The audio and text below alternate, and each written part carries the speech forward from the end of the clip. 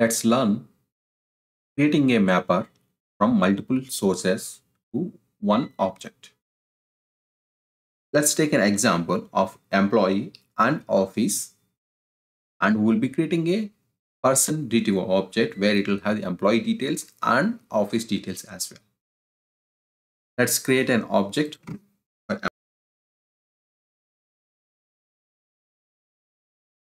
and toString method.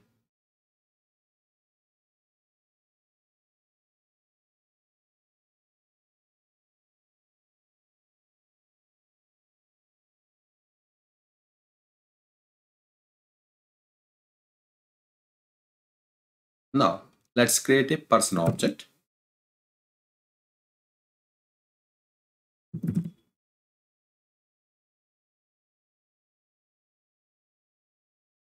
Let's say rename it as person DTO.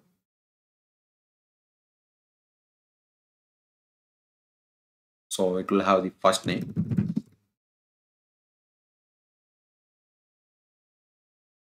last name, employee ID, and it will have the office address as well. So let's call it as string office name, string office address, string office country, and office zip code. Let's create set status for this one.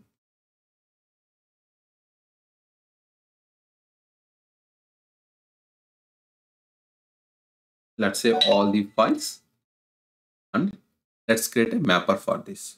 So let's create a mapper interface. Let's say employee mapper, and get employee mapper interface with mapper.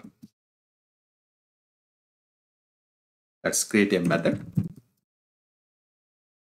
DTO to person, and here we need to use the multiple sources. So let's create the multiple sources.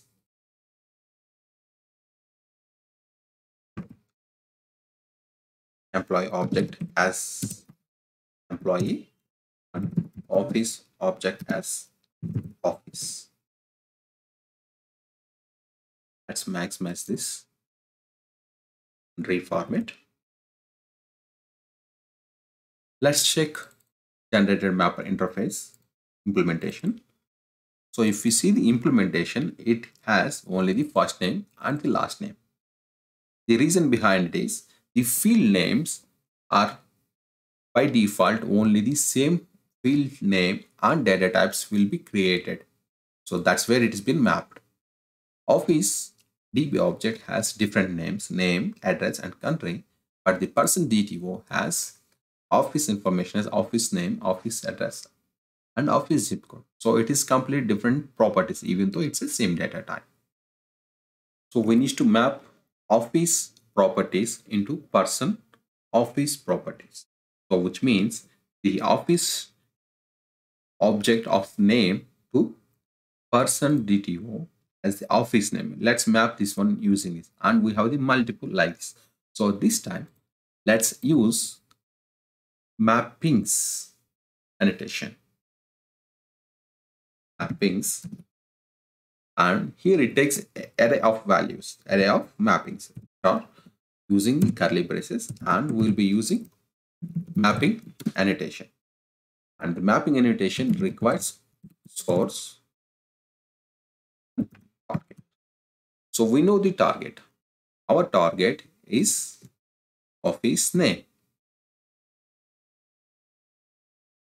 But what is the source? The source will be referenced using the name that was provided here as part of it. In case of the office object, we'll be using office.name. Let's save this file and see the implementation. So if we see it, if the office object is not null, it's using office.name, office name into set office name, office.getName to person DTO set office name. Let's finish off rest of the mappings as well. Mapping source office start address to office address.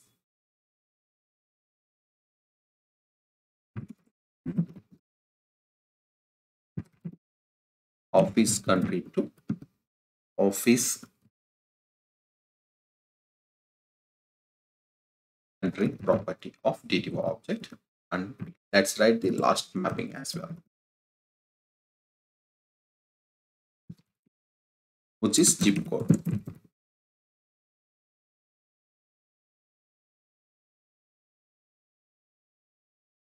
Let's observe the implementation.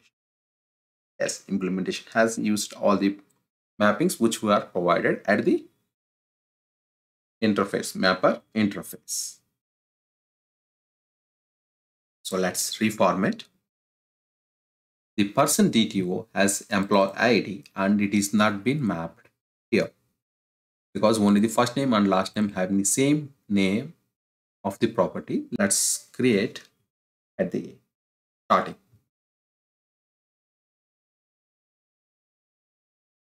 Mapping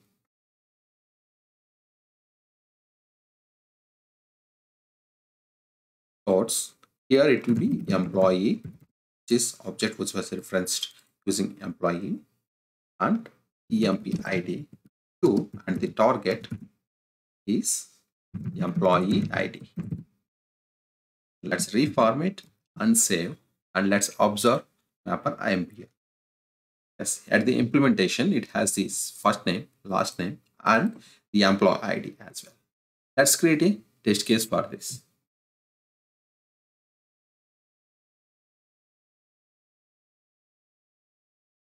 Let's say employee office test. Smash it. Let's create a test case. Let's say is multiple source test. Let's create employee DB object. Employee is equals to new employee object. Office DB object to office.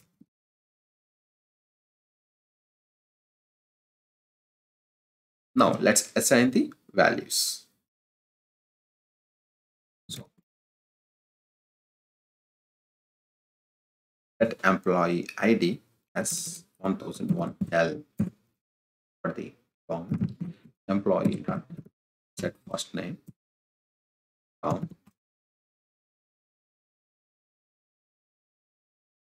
Last name Dasharada. Let's give a ID as well. So we are saying it is a DB. So let's create, and even for the office. So this dot set ID. Let's say same one and office name consulting. Office dot set address Bangalore. Office dot set country India. Office dot set zip code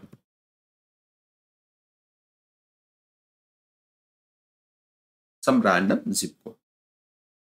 So now we have the both objects, which is multiple sources, which is employee object and the office object. Let's create our TTO. Person TTO as TTO, and null. Let's create the assertions. Assertion not null, not equals to game. Sorry. Let's create assertions. Assert not null.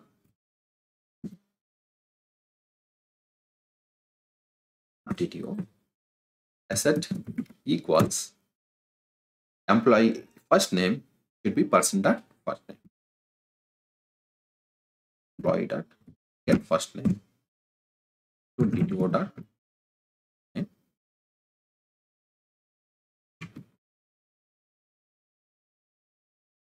That's it equals employee dot last name DTO dot last name.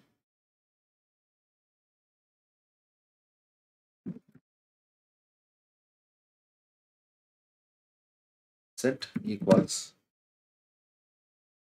employee dot get ID, which is employee ID, which I mean DTO dot employee ID. Now let's write the assertions for office object. This office dot name will be DTO dot get office name. Asset equals office dot get address DTO dot get office address.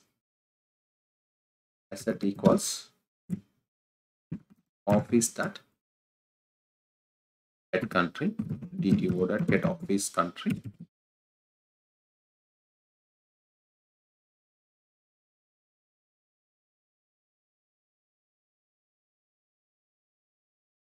Equals office dot get zip code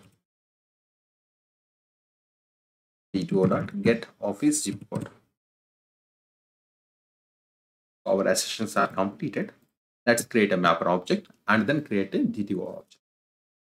So my mapper, and let's create the mapper implementation using mappers.get mapper.